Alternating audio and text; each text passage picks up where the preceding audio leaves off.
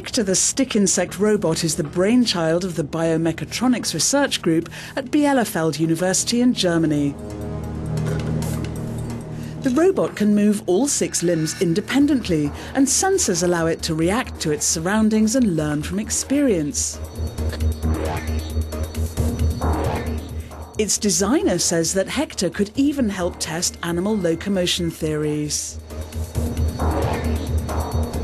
We're not going to send him into the sewers or anything. Rather, it is a case of concretely understanding how walking works, or how walking on 6 legs works, of testing out theories from biology and enriching them with new ideas.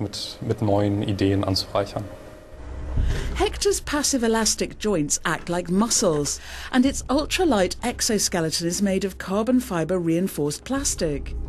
It can adapt to different surfaces, and each leg can alter its course while on the move. And soon, Hector will also be able to see. A camera system is currently being developed for Hector, which should deliver a picture of his surroundings, inspired by biology. In other words, Hector will be able to see like an insect.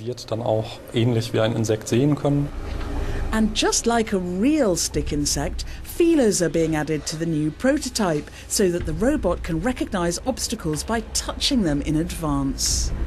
Although Hector is purely a research platform, it can carry heavy loads, so potential future models could be used for search, rescue and transportation, making this insect not such a bad companion to have around.